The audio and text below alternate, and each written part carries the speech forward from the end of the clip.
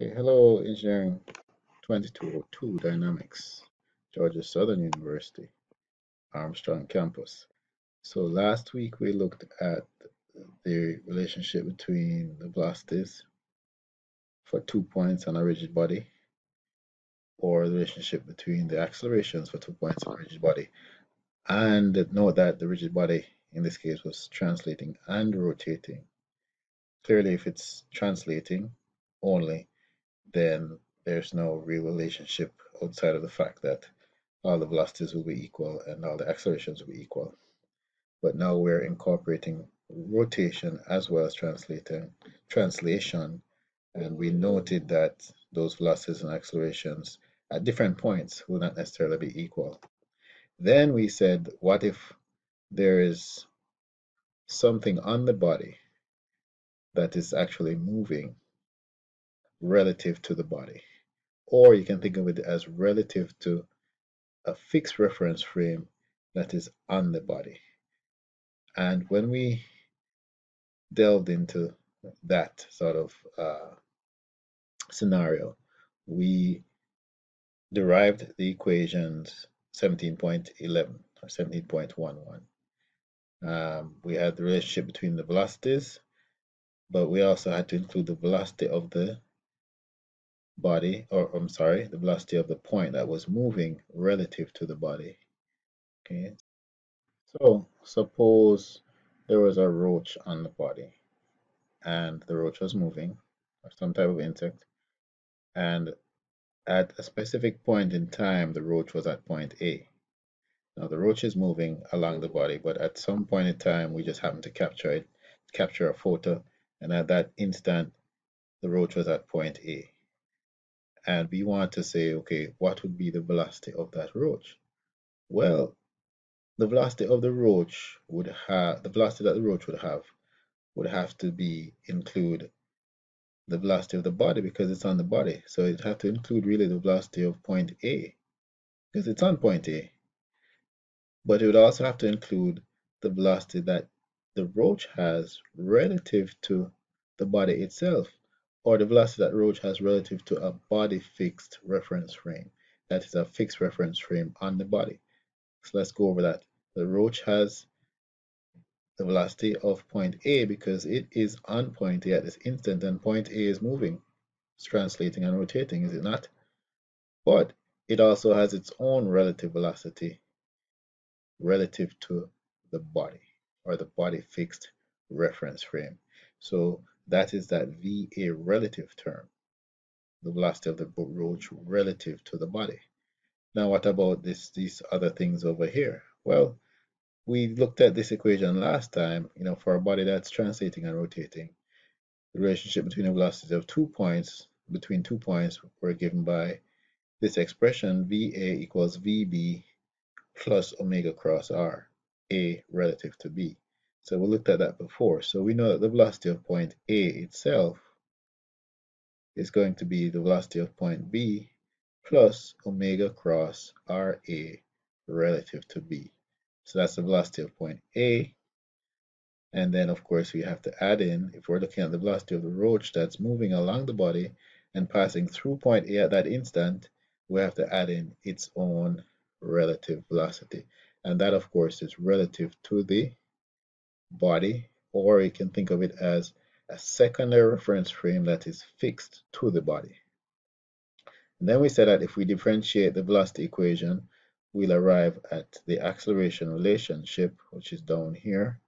Very similar to what we looked at when we looked at the acceleration relationship between 2 points on a rigid body. The only difference here is, of course, we have that A, that relative acceleration term. Now this would be what? This would be the acceleration of the roach or the insect relative to the body, or you can think of it as relative to the body fixed reference frame. We also had a new term in here, this 2 omega cross VA relative, that we'll talk about shortly. This is called our sort of Coriolis acceleration. We have the alpha cross R term, and we know from earlier lecture that that is our tangential acceleration. And of course, we have the omega cross R term, And we know from our earlier lecture that that is our acceleration towards the center of rotation, right? So now let us, now that we understand the relationship between velocities and the accelerations um, between 2 points relative to a moving reference frame, reference frame that the reference frame itself is translating and rotating. Let's look at Newton's law.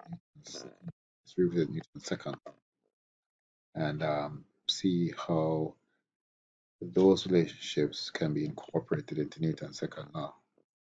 Because here's the thing. Remember, we said that Newton's second law applies to an inertial reference frame only, a reference frame that is not rotating, so it doesn't have any angular velocity, angular acceleration, and that is not accelerating in a translational, in a sort of in a translational scenario. There is no translational acceleration. We said that that was the case for an inertial reference frame, and that's when Newton's law, it's okay to apply Newton's second law. But, we apply it all the time to the Earth, um, or using the Earth as a fixed reference frame. But is the Earth not accelerating? And is the Earth not rotating and it has some angular velocity? Clearly it does. But how can we apply Newton's second law and feel comfortable with that?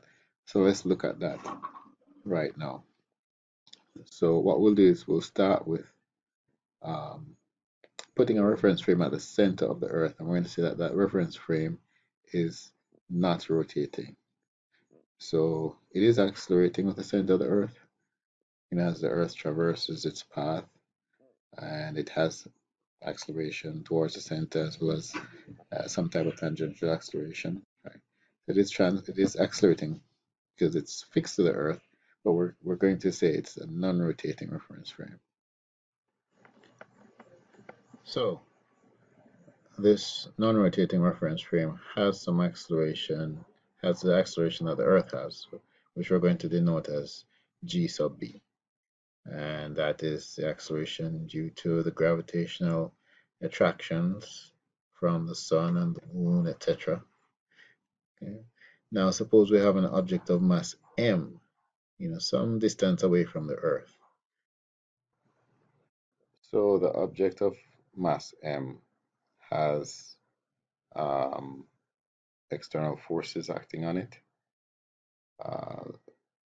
It also has gravitational acceleration due to the sun and the moon, and we're going to call that g sub a. The sigma f, the external forces, we're going to account for, we're also going to incorporate the gravitational acceleration due to the Earth on the object, but we're going to incorporate that. That's already incorporated in our sigma f here. So if I apply Newton's second law, of course, we're using an inertial reference frame, this fictitious non-rotating or non-accelerating reference frame. It's fixed. Then we can say that the sum of the forces, which would be sigma f, as well as mga, would be equal to the mass multiplied by its acceleration. And of course, this acceleration a sub a is, again, relative to the inertial reference frame. Oops. So, but we also know that the acceleration of A compared to the acceleration of B, we can equate them in terms of some relative acceleration, because we can say the acceleration of A is equal to the acceleration of B plus the acceleration of A relative to B. Remember, B is accelerating, but it is not rotating. All right.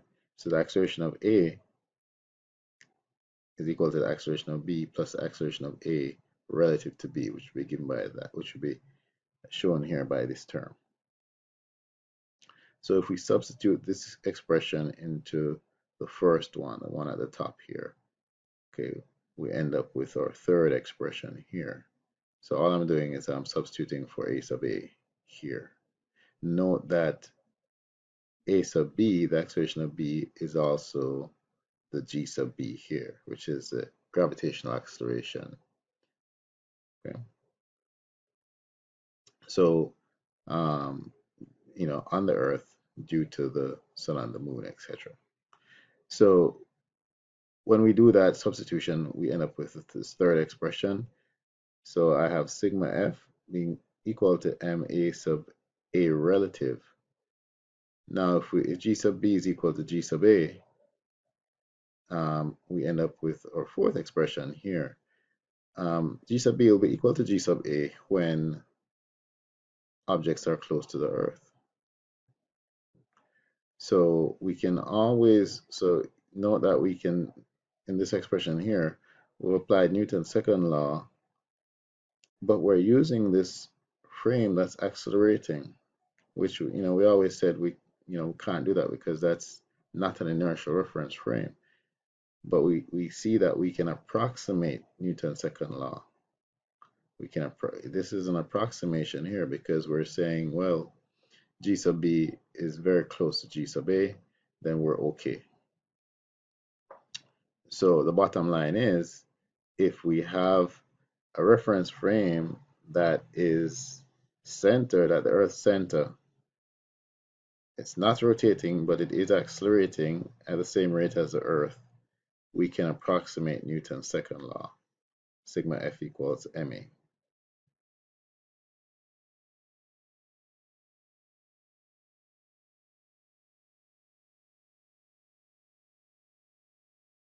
So we can say, even though this reference frame accelerates, let's fix this up a little bit, even though this reference frame accelerates, we can apply Newton's second law using the acceleration measured relative to that reference frame. And that's okay, as long as we're close to that reference frame, or we're close to this particular reference frame, this Earth-centered non-rotating reference frame. And that will be, if that is the case, then we know the GA will be equal to G sub B. So clearly the argument doesn't work if the object is not close to the Earth. Okay, so now let's look at an Earth-fixed reference frame. The origin of that reference frame we'll call B. So it's now fixed to the Earth, which means that it is rotating with the Earth and accelerating with the Earth. We still have our non-rotating Earth-centered reference frame here, the origin O. Okay, so we can say for that object of mass m, for example, let's go back to the object of mass m. Now, we know that we proved earlier, relative to the Earth-centered non-rotating frame, that sigma f was equal to m, or we could approximate it at least, that sigma f was equal to m a sub a, where this a sub a was relative to the Earth-centered non-rotating reference frame. So we said that earlier. Now we have this moving reference frame. Recall our equations regarding 2 points on a rigid body, but the additional portion where we had the body moving, accelerating and translating. So then we could say that there is some relative motion between those 2 points. And so if we incorporate that equation here for a sub a, we can say that, okay, a sub a is equal to a sub b plus the alpha cross r term, which is not shown here because we're assuming a constant angular velocity, plus the 2 omega cross VA relative term, plus the omega cross r term. And if you recall the omega cross r term, that gave us our acceleration towards the center. The 2 omega cross VA relative term is what we call the Coriolis acceleration, and we'll discuss that very shortly. And of course, the acceleration of B is the acceleration of B relative to our non-rotating Earth-centered frame.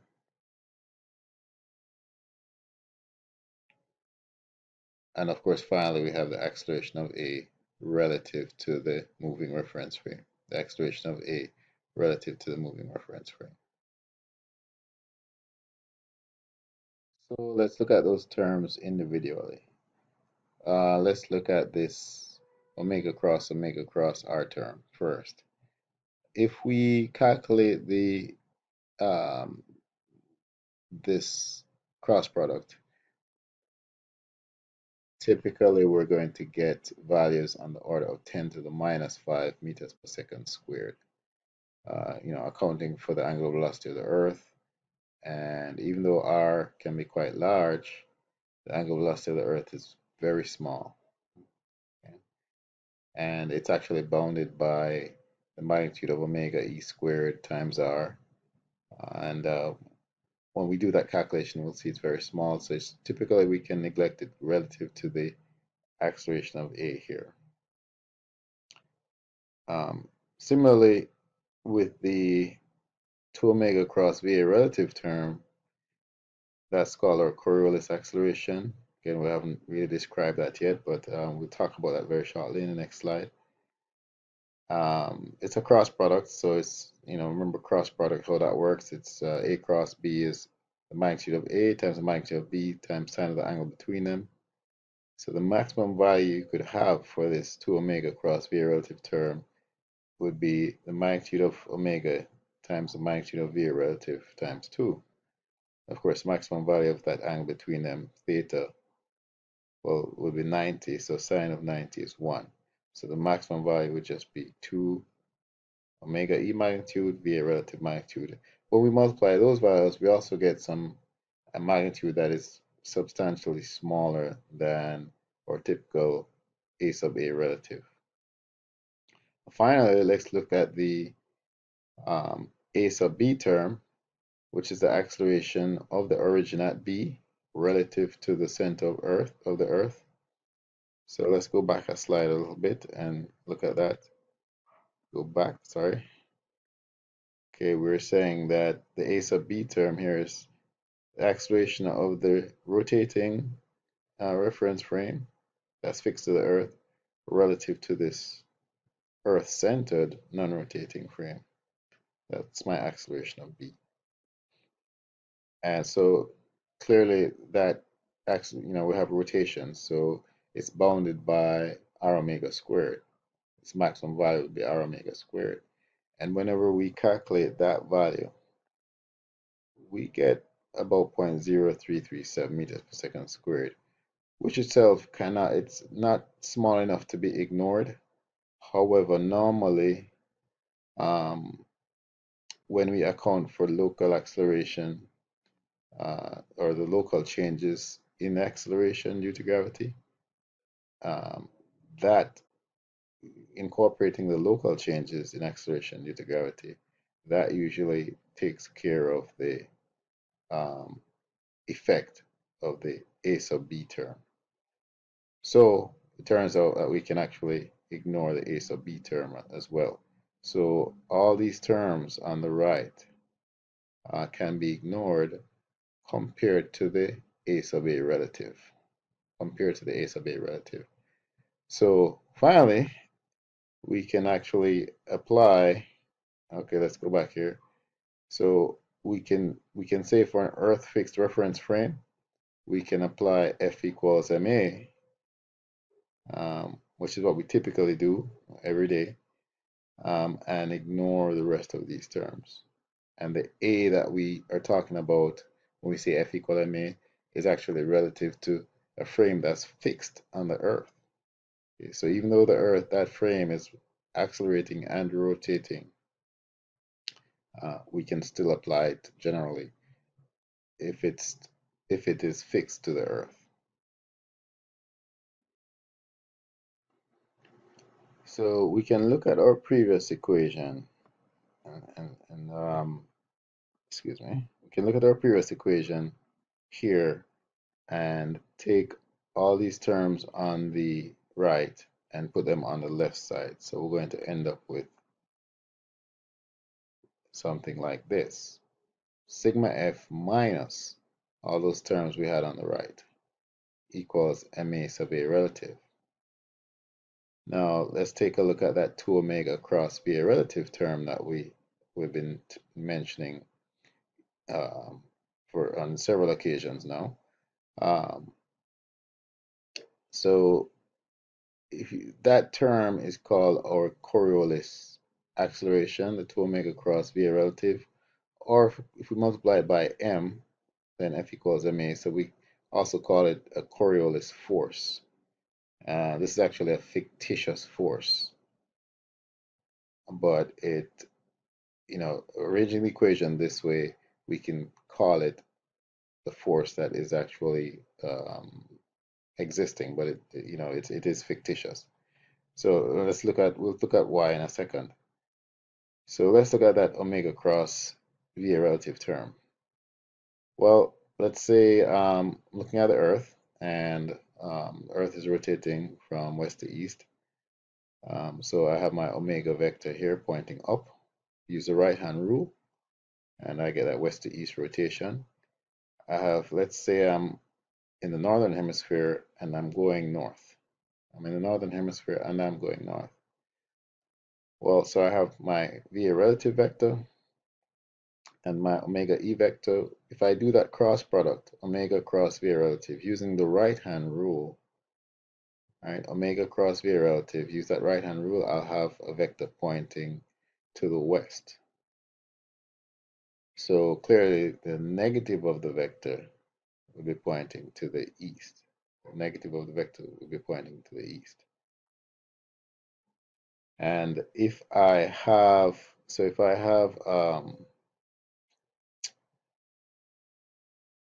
a body that is moving north, okay, this cross product, this force here, it seems to be um, pushing my body to the east. So if I'm going north, it would seem like my body is actually, even though I'm going north, I am going along a curved path here to the east. Okay, and we could do the same thing if we're in the northern hemisphere, but we're going south and we get a curved path that way, going to the west. And the same argument holds true if we went in the lower hemisphere, in the southern hemisphere. Let's say we're going north in the southern hemisphere, and still have my omega vector pointing upward. Let's do that omega cross VA relative. Okay, the cross product of omega cross VA relative, again using the right hand rule.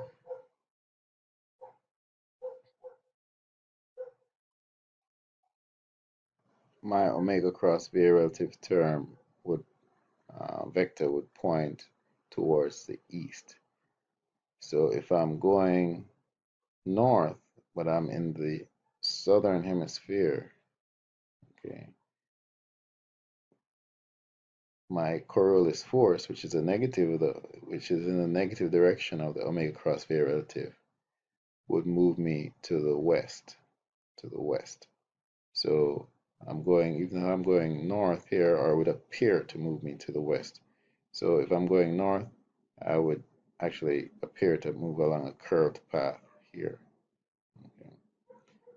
Um, and that's what we refer to as our Coriolis acceleration, omega cross v, or a Coriolis force. It's an appearance because of the rotation of the Earth, and also more importantly that the Earth is spherical, and objects, as you move away from the equator, the objects have smaller and smaller velocities, right? They're smaller and smaller velocities because they're covering a smaller circumference in the same 24 hours as we move from the equator to the north or from the equator to the south. I recommend that you check out other videos on YouTube regarding the Coriolis force or Coriolis acceleration as well. Many of them engaging animations, and that will help you better understand it. Okay, so generally, how do we analyze an object's motion relative to a reference frame that undergoes an arbitrary motion? That is, that reference frame is moving, it's accelerating, it's rotating. It's not inertial. Okay, it could be a reference frame on an airplane or a ship, even a car, some type of moving vehicle.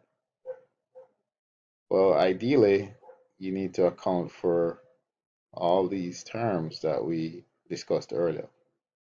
So if you're measuring the acceleration relative to that body that you're on, that is translating, that is accelerating or rotating, then you really ideally should account for the terms we mentioned before, as well as remember we dropped the alpha cross r term when we were discussing the Earth because we had a constant angular velocity. We would also have to incorporate the alpha cross r term here, and that then we could apply, so to speak, Newton's second law, F equals ma.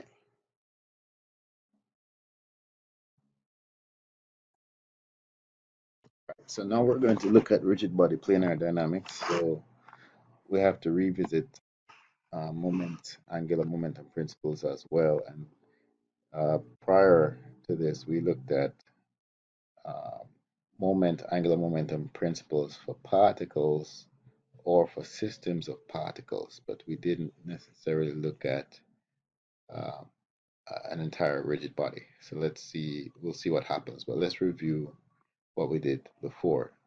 So we said that um,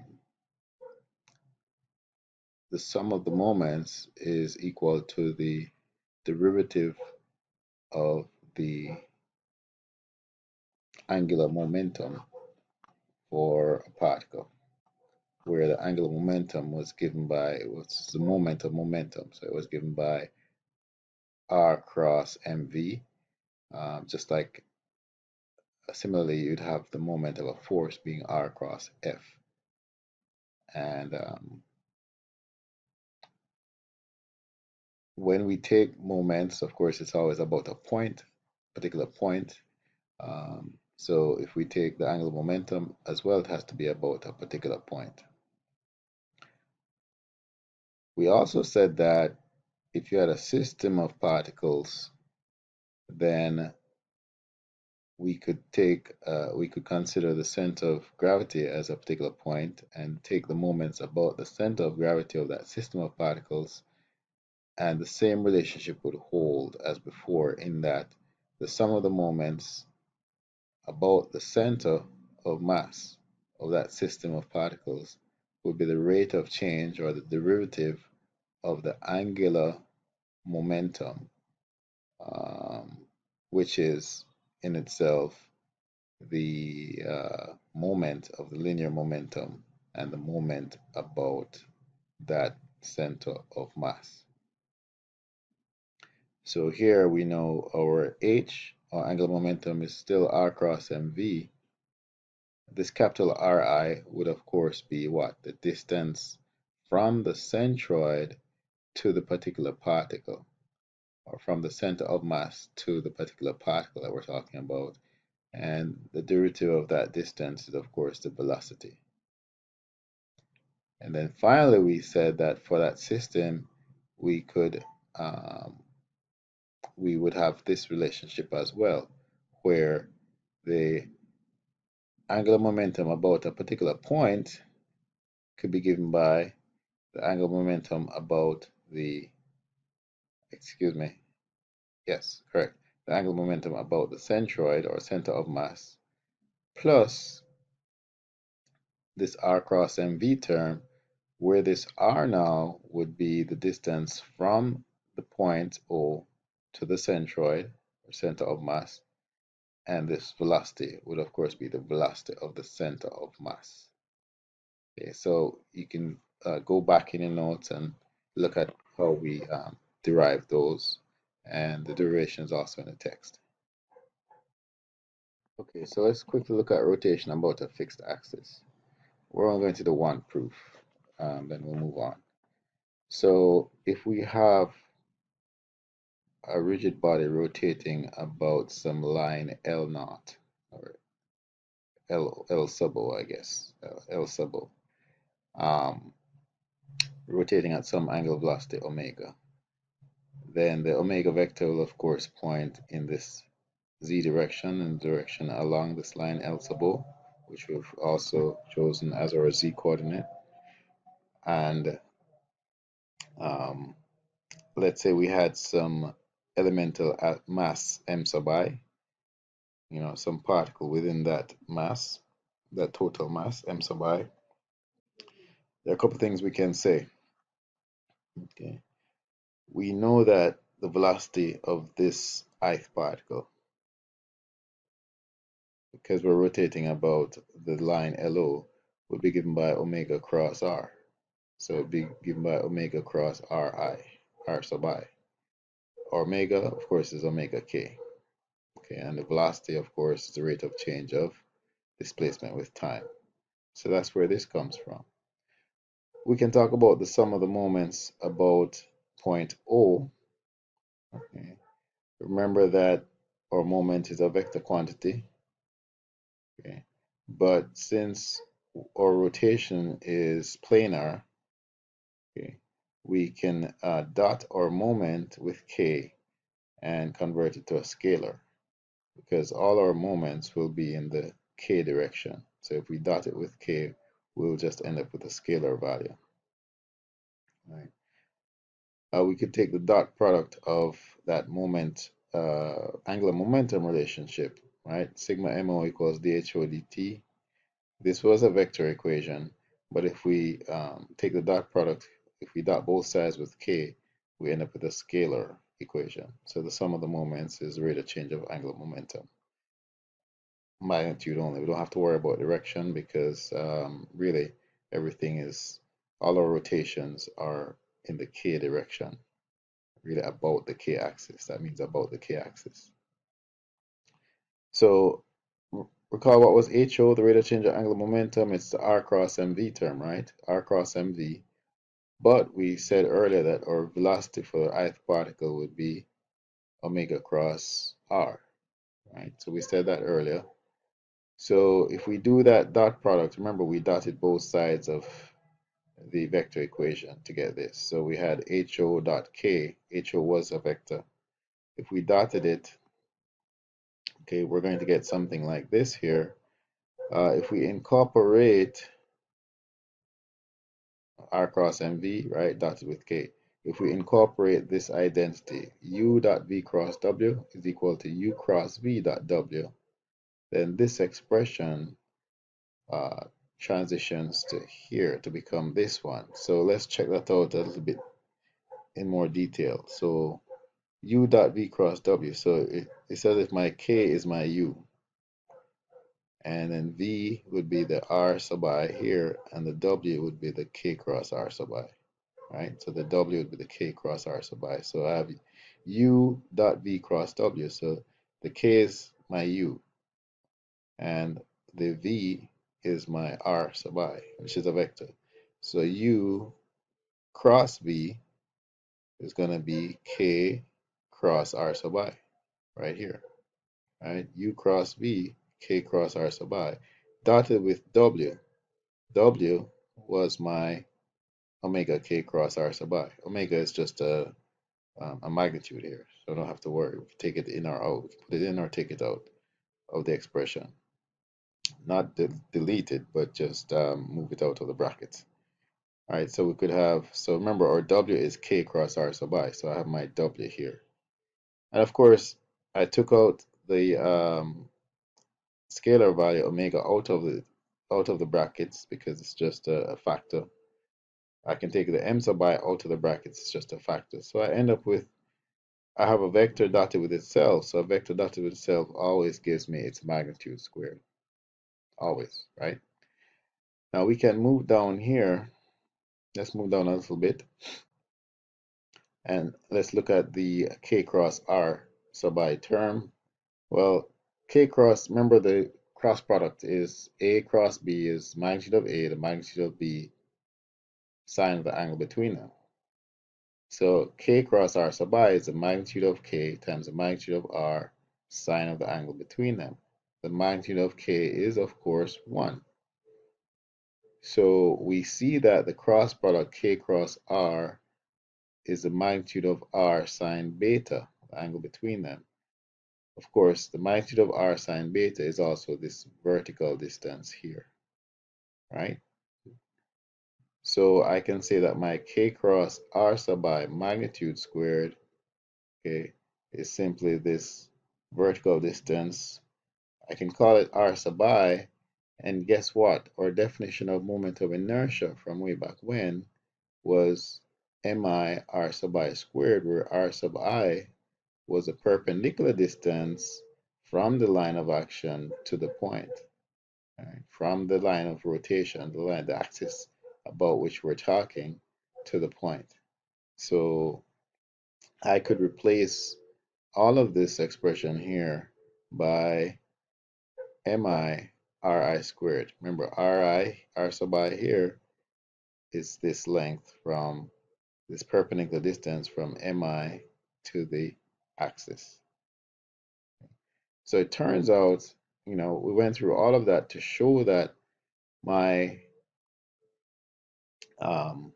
moment of momentum, or my angular momentum term, can be written as I sub O, which is the moment of inertia of the ith particle. Well, we did the summation now, so we're looking at the moment of inertia of all the particles, which gives me the moment of inertia of my body, really, about the axis, or a point on the axis that passes through O, times my angular velocity, omega, right? Mi, this k cross ri term, r squared becomes ri squared. That mi ri squared becomes I sub O, which is my moment of inertia.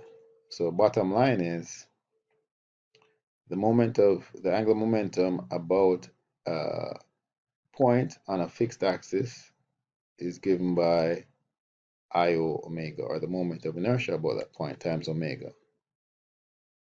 Okay, and we can do and of course we said our moment is the rate of change of angular momentum. So this is where your physics formula comes in. You did it earlier, that the sum of the moments is IO times alpha, because if I differentiate this expression, I will get IO times the derivative omega with respect to time, which is alpha. So the sum of the moments is I alpha about a fixed point. Okay, so that's the only proof we'll do. But we can also prove, using the same line of reasoning, that that expression 18.17 also holds true. Using the same line of reasoning, also holds true for the center of mass. So if we look here, the sum of the moments about the center of mass is equal to the product of inertia and the angular acceleration as well. The sum of the moments about the center of mass is equal to the product of the moment of inertia about the center of mass and the angular acceleration as well. So it's the same proof, or a very similar proof, to get m equals I alpha, but not just for any fixed point, but particularly for the center of mass. So if I revisit these expressions that we had for a system of particles, now if we're looking at a continuum, okay, so we're looking at a mass, an object, we can say the same thing as we did before, because a continuum is a system of particles, but we can incorporate or add some other things as well, because we know that, let's say, the angular momentum of about a fixed point, the angular momentum of a point that's fixed, h sub o, we know that that could be expressed as I times omega. I times omega, where I is the moment of inertia about that fixed point. We also know here this h, the h, which is angular momentum about the centroid, we know that could also be expressed as I omega, where I is the moment of inertia about the centroid, right? An axis through the centroid, right? When I say the centroid, I mean an axis through the center of mass times omega. So the same expression holds true, but we can sort of incorporate the fact that we know the moment of inertia of different shapes and masses and so on. Okay, finally, let's put it all together now. So we looked at um, the equations that relate the acceleration given a moving reference frame and a fixed reference frame, and the acceleration relative to the moving reference frame. Same thing for velocity. Then we looked at the relationships between moment or angular momentum and moments for rigid bodies. And we also looked at how Newton's law applies to accelerating rotating reference frames. Okay, so now let's see what we can do with all that information. Okay, so the airplane weighs 830,000 pounds. Total thrust on its engines during takeoff roll is 208,000 pounds. And you're asked to determine the airplane's acceleration and the normal forces exerted on its wheels by the runway at A and B during takeoff. You're also told to neglect the horizontal forces exerted on its wheels.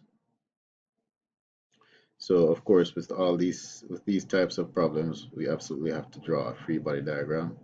So let's think about what are the forces we need to worry about on the airplane. Well, clearly we'll have some normal reactions at A and B, and we have the weight of the aircraft acting downward.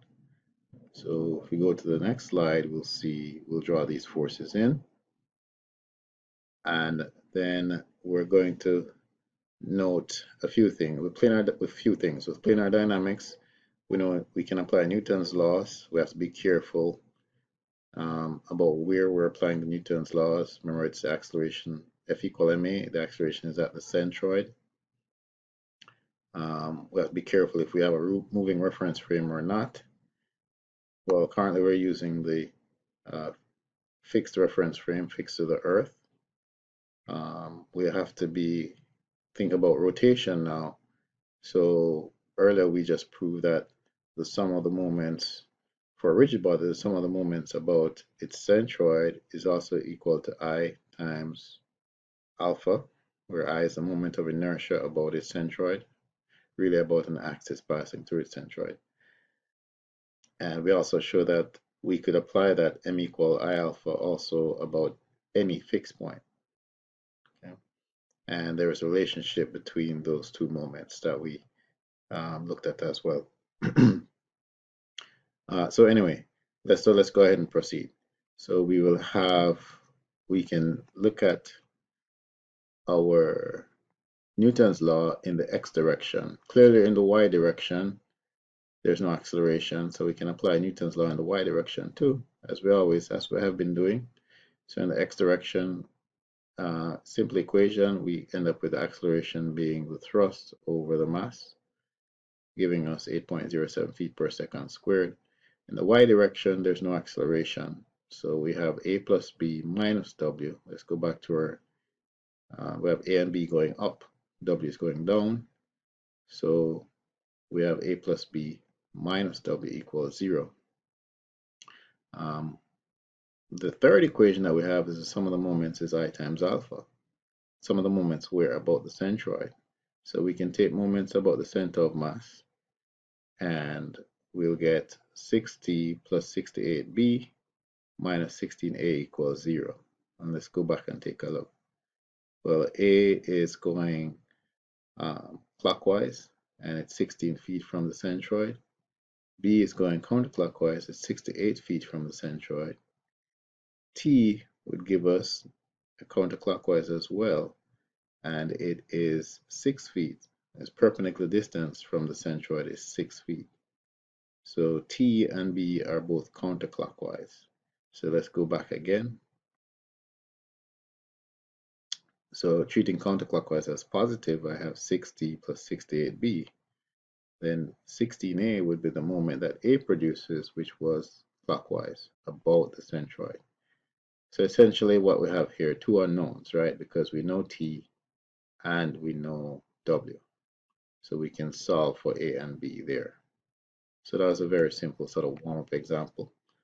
Let's look at example 18.2. We have a homogeneous circular disk with radius r, mass m, released from rest on the inclined plane. You're given the moment of inertia of the disk about its center, half m as I equals half mr squared. So we want the disk's angular acceleration. We're asked to find the disk's angular acceleration as it rolls down the surface. So it's rolling down the surface. So let's note that this is a given. So if our answer has an m or r squared, we're okay. First step, as usual, do our free body diagram. We have our weight of the disk acting downward, mg. We can resolve that weight into its components that are perpendicular and parallel to the plane. So I have mg cosine beta, mg sine beta, respectively. I have my frictional force. They didn't tell us it was a smooth plane, so we have to incorporate a frictional force F. And I have my normal force, my normal reaction from the plane onto the disk, N. All right, so we can now incorporate our equations of motion. So along the plane, I'll have mg sine beta minus F. Mg sine beta was going down. Mg sine beta was going down. F was going up the plane. So I end up with mg sine beta minus F being ma, but the a is the a sub x. That's the a of the centroid, but just the x component along the plane. Okay. We could also do the perpendicular Cartesian direction and apply F equal ma again, and we would end up with the normal force being mg cosine beta. Right? Applying m equals I alpha, well, about the centroid, we simply get r times F, where r was the radius and F is the frictional force. The normal force goes towards the center, so it has no moment. And of course, the weight acts through the center, so it has no moment about the center. So where do I go from here? Well, our solution is to, our objective is to find the angular acceleration. Okay. So we can relate the angular acceleration of the disk to the linear acceleration of the disk, because we did with our original 2 points in a rigid body relationships, we found out that the acceleration of a rolling disk was always given by r times alpha. So we know that the acceleration of the linear acceleration is related to the angular acceleration by these two at the center by this relationship 3. So remember, what am I asked to find? Alpha. So I didn't know a sub x, I didn't know alpha. Okay. And I also did not know what F was, right? So those are my three unknowns. Beta was given, mg is given, m is given, right? We know all of that. R is the radius of the disk, so that's a given because we're given I as half mr squared. So everything else is given. So we have three unknowns, three equations. Again, our unknowns would have been what? A sub x, alpha, and F.